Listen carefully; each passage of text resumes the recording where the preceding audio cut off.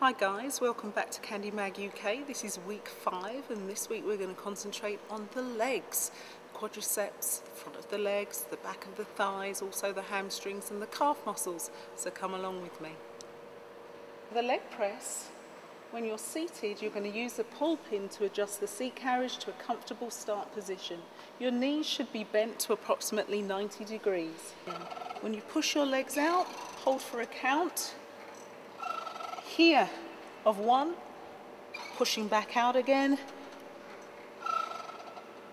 working the hamstrings, the back of the thighs and the glutes as well, and somewhat incorporating the quadriceps.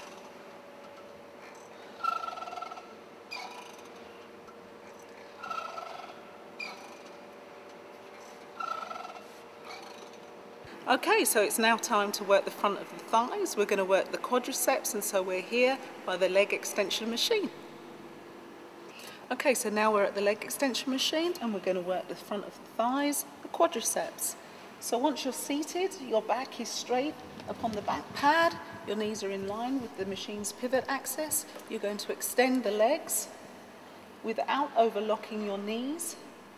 Hold for a count at 1 at the top of the exercise and then return. Make sure that your knees are touching the edge of the seat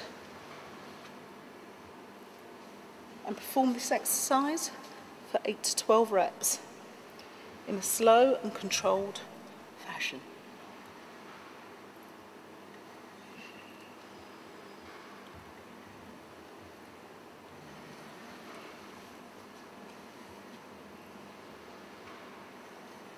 So now we're at the seated leg curl and we're going to be concentrating on working the back of the thighs, the hamstrings.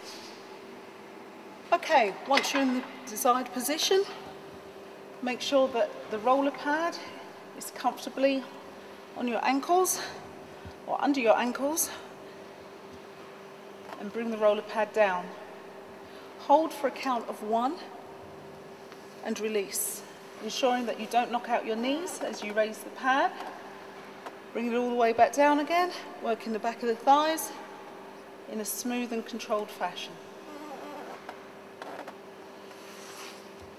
Try and perform this exercise for 8 to 12 reps. Really feeling the muscle part that you're working as you bring the roller pad down.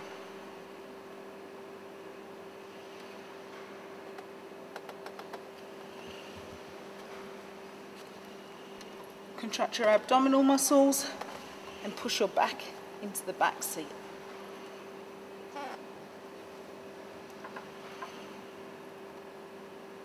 Okay.